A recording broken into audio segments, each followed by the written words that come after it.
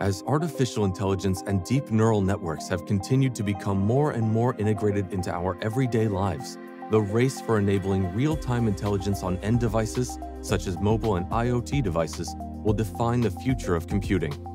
A diverse team of researchers at a variety of institutions have made dramatic progress in this quest for real-time AI at the consumer level.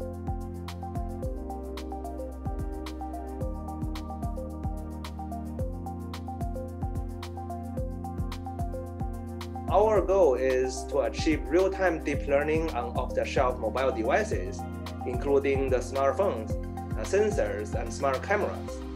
So the real-time requirement means we need to achieve 20-30 frames per second. Otherwise, it cannot deal with the video-based applications.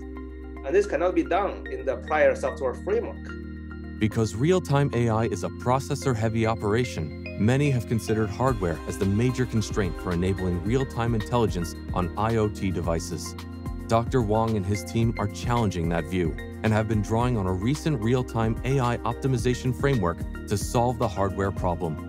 Our solution is a compression-compilation co-design. So this is the reason that we got the name CoCoPIE. So the compression and the compiler-based code generation are performed in a hand-in-hand manner in order to maximize both accuracy and hardware acceleration. For the compression part, it's mainly focused on a specific type of pruning. Pruning means that we're going to remove the waste and therefore remove both the computation and the storage. However, the prior technique are either accurate or hardware friendly, but they cannot achieve both. Our developed pattern-based pruning is a novel technique that can assign a pattern to each convolutional kernel and train the weights on the specific pattern. After the pattern-based pruning compression, the output is a graph-based representation of the deep learning model. This is the input for the next stage, compilation. Using these graph-based representations of the deep neural network, CoCoPIE then uses a unique operation to group these kernels based upon their deep neural network patterns. The compiler then assigns each unique pattern to one strand, and each strand to one processing element.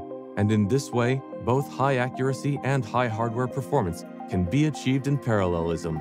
So with CoCoPIE, it's the first time to achieve the real-time acceleration of major deep neural network applications on and off-the-shelf mobile devices.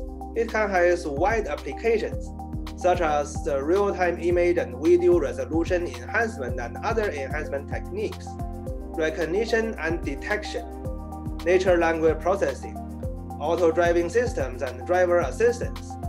It can democratize the widespread application of the mobile and edge AI and should have a revolutionary impact and broad uses.